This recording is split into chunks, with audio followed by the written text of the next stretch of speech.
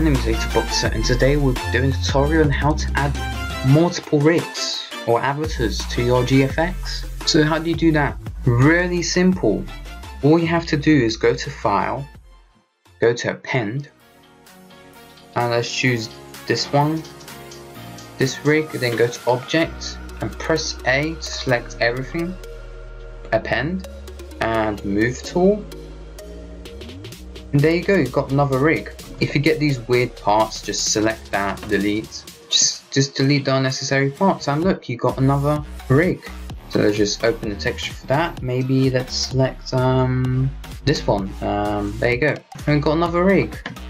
And if you want to import another rig, we'll just go to Append again, and let's choose Man, Object, press A, select all, Append, and we got the man. It's kind of weird. There you go. Just delete those. Just delete the weird parts that show up for some reason. And there you go. We now have man rig. And let's just add the same person with this. That definitely doesn't fit the man. For some reason, when I try to import the 1.0 rig, for some reason it doesn't let me. If for some reason it doesn't let you append the rig, then move it to a different location.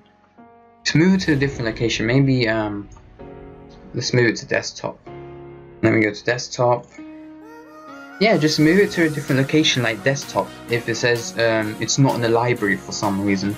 Paint a rig version 3. Object, select everything, append, move tool, and you've got another rig. And that's how you add more avatars and rigs to your GFX.